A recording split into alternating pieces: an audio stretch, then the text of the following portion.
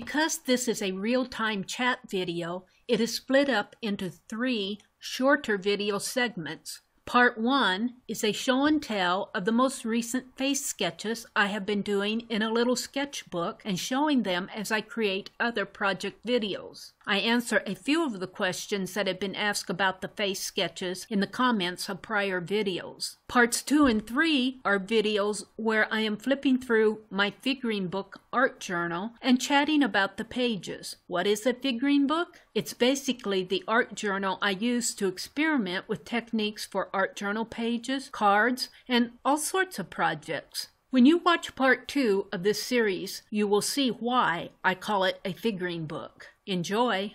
A lot of art journal experiments in here.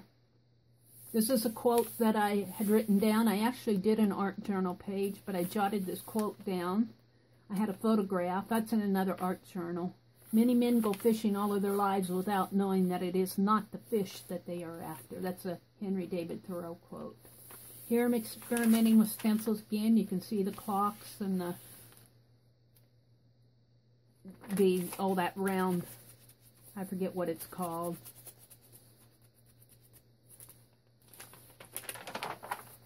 Stencils.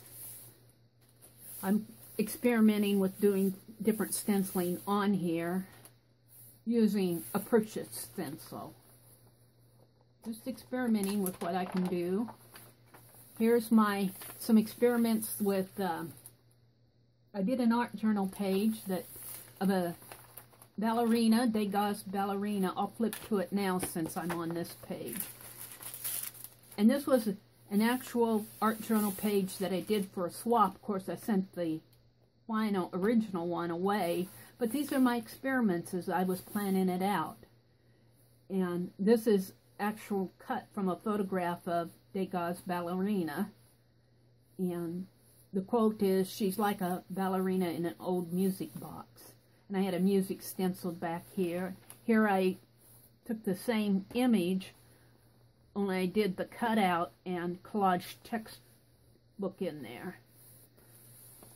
And here's where I was experimenting with the same. I made a stencil out of this, is what I did when I cut this out.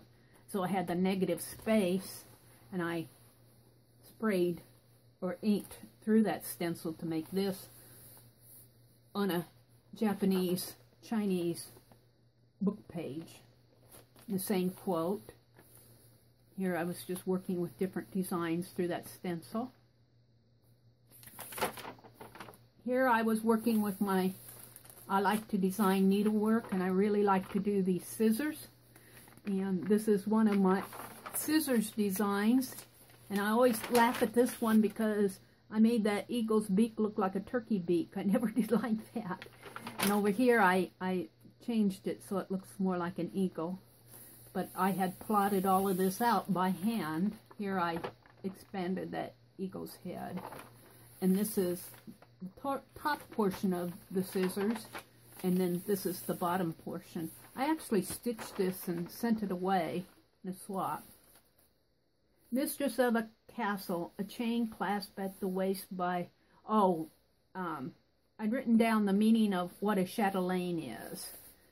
I did an art journal page, a sewing art journal page. And I cut the letters here, trying to figure out how they fit on my page, of the word chatelaine, which is a chain or clasp at the waist of a woman in the 16th to the 19th century with handkerchief, key, etc. in it. They called them chatelaines. Here are some quotes that I copied down that I wanted to remember. Here's my ballerina. Again, I was working with it through different stencils. Steampunk stencil, that of course that's not very successful, but I was experimenting. Same thing here. Here I was experimenting with different ways to use that music stencil that I put over here. I have 4 different ways. Here I think what I did was I cleaned off my stencil with a paper towel, and I kept the paper towel.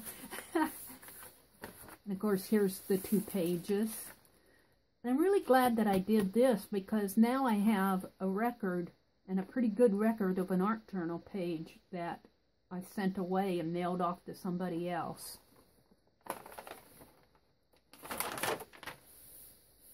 Just more scribbly experiments on this page. Be good to use this as background. Same here. Here I was experimenting with, well, this looks like I was at Jimmy John's restaurant here. I think I was experimenting with plotting out some ATCs. This is another scissors design that I did. And here, this is not the final design. It's pretty close. But what I do is I have this concept of what I want. And the theme here was fall. And it was 2013. And so I just kind of sketch it out on the page. All this is a rough draft sketch. And then I get into here where I start charting it out and figuring out my colors and the different fabric sizes. And here's the bottom portion of it. I think I sent this one away too. This is just more.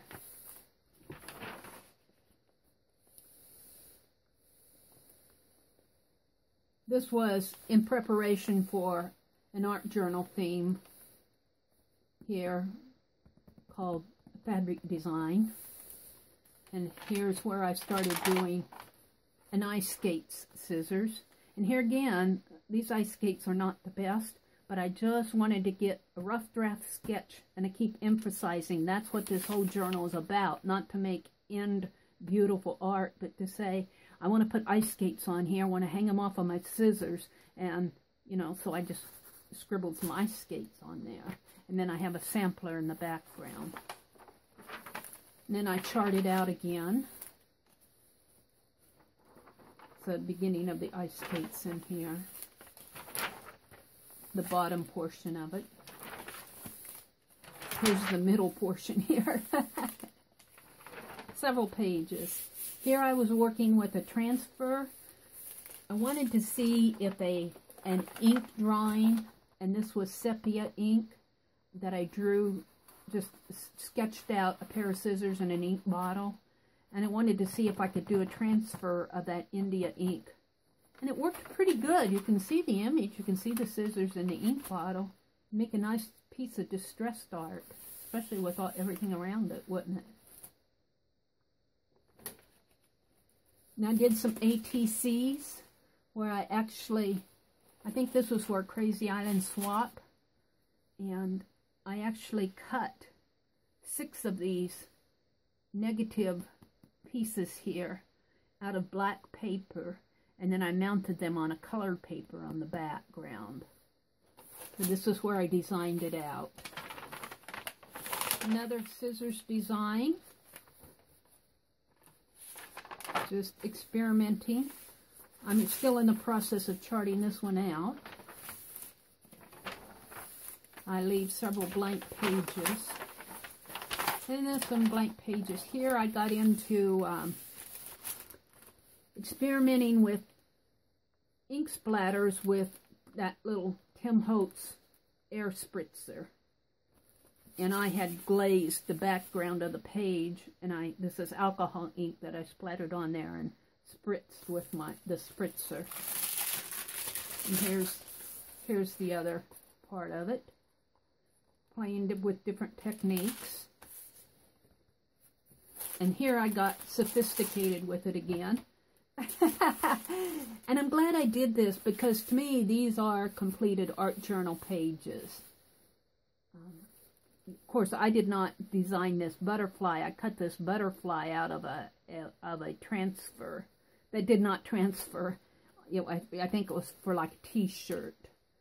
And so I just cut it out and put it on this page, and it worked very well. Here I traced the design around there. Well, actually, this is negative because I can feel the transparency of that transfer is right in here. And I just playing with it. But I'm very happy with how this turned out. Experimenting with ink splatters and transfers. Here you can see where my alcohol ink has faded through to the back side. Here's, if you can see this, here's the butterfly mask right here. Oversprays here as I'm working. Another scissors design coming up here. This happens to be the back of it. My ink faded through. It's an artist palette scissors. I haven't charted this one out. I was just thinking how I might want it to look. Here I was working with different ways to place scissors on a page. And now I'm getting into some designs for a deconstructed art journal page that I was working on. And I wanted to work with an acetate. This is a pretty thick acetate. Can't remember where I got it, but I collaged dictionary paper on the back of it. And between this dictionary page and this acetate, I'd use some of that Plaid's window paint that you can paint. And this is the Zentangle one. This was a design for a lady with a book in the background and a pencil and a paintbrush. And then I was experimenting with painty glitter on a dictionary page. This one turned out very well. This is on the back of another. I'll show you that in a minute. But I like this because I put down a medium, and in the medium I had put, I'm sure this is Martha Stewart's Silver Glitter. I can just tell by the feel of it. And the quote was my own quote, was leave a little sparkle wherever you go. I think it was my own quote. Might have heard it someplace, but that's what I wrote on it. And here's this same concept. I didn't like how it turned out. I like the design, but I don't like the painting was not too good on here. It kind of blurred, but it was a trial. That's why I have my figurine book. That's all this is working out different experiments. This is just coated paper from the Xyron sticker. I like to use this as palette paper when I'm doing acrylic painting, if I have some spare on hand. Here's another. I really do like this one. It's kind of messy, but I like the design. So I have my Mrs. Wilkins antique dress form and a steampunk wheel with vine leaves going through it. And I had traced that. I'd set my transparency over the top of it. I used a liquid leading, which is for like when you're doing window designs, and it's a really thick, they call it liquid leading. It's a really thick substance, and then you paint between it. But I liked it just like that. I like the design of this. I haven't done anything with it. I might have done the art journal pages in this concept, if I remember right, and sent them away, but this was my base design. And here I was doing my figuring in here too. I had purchased a roll of watercolor paper, and I was figuring out the different sizes and the number of pages and how much, considering the roll of water paper that I purchased, how much I was going to save. That's my figuring. I won't even begin to tell you what my conclusion was. Did more of the same here. I was just trying to figure out how it would fit on the roll. This is a template for a pocket that I made to put I made some little booklets for my urban sketching that I sent away in deconstructed art journal pages. The theme was your hometown or your home state. And I made a little booklet of some of my urban sketching ATCs. Here's that roll. This is the label from the roll of watercolor paper that I used. It cost me $30 back then. And here's where I was experimenting with a stamp that I cut out of a background stamp. This is a perfume bottle. That was really fun to do. I did that for one of the Creative Arts collaboration hashtag events. There's a video for that, but this is where I experimented with it. Now I have some blank pages at the back. I stick things in here. This is an envelope template for an envelope. And this was a star that I used just recently on my Bible art journaling. This is scraps of washi tape that I made. This is a piece of scrap paper from painted paper that I put into a paper towel roll, made my own painted paper roll that I could pull out painted paper from. I'm going to do more of that. Maybe using some of this dye. I was working with Jacquard's fabric dye, seeing how vibrant it was, and spraying through a stencil here. This was a dusty rose color. Here's a scrap of that dictionary page that I had collaged on the back of a transparency, and I have scraps of that window paint on there. Here's another stamped image from a background stamp that I designed a pink ribbon image from. I just stamped it on that page. And when I wrote my Christmas story, Macy's Christmas Story, some of the chapters I would write out in longhand to get my thoughts down on the paper. And then I was keeping track of what I wanted to write. Did not follow this specifically. Did not even fill it out specifically, but that's what that's all about. This is just a, what is this? Oh, this is an example of that envelope that I made to hold my urban sketching. Little gusseted envelope, and I put a little sketchbook in there.